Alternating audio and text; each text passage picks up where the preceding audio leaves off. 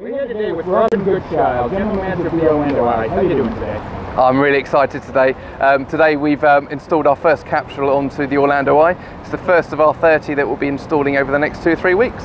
Can you tell me a little bit about the day-to-day events and the operation of the Orlando Eye? Yes, so when our guests arrive here on iDrive 360, we'll be welcoming them into our main terminal building where they get to visit not only the Orlando Eye but also the Sea Life Aquarium Orlando and also Madame Tussauds Orlando.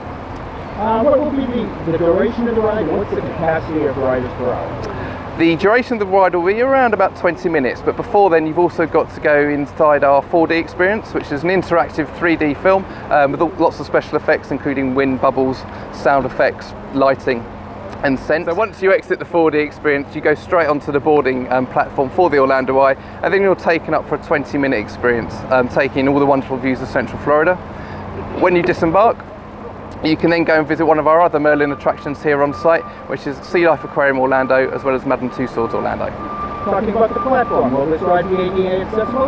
Yes, absolutely. All parts of the attraction are ADA accessible, and in fact we will have the ability to slow down and even stop the wheel should we need to, if we need extra time for any wheelchairs or people with mobility issues to get on. This was a giant milestone for the Orlando Eye today. Can you tell me some of the technical hurdles that you hit along the way? At the moment, we're pretty much on schedule. Haven't had too many technical hurdles. With installing the actual first capsule itself, it is quite an intricate process. So with anything, we'll be learning parts of it along the way. But the first one should be on hopefully by this afternoon.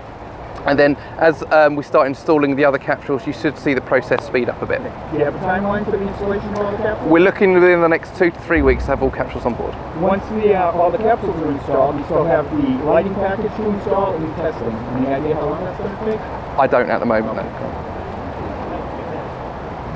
Can you tell us how long the testing phase is going to take? Yeah, we'd hopefully have about a month's worth of testing. Okay, great. Thank you very much, Robin. You have a good day now. You too, thank you very much.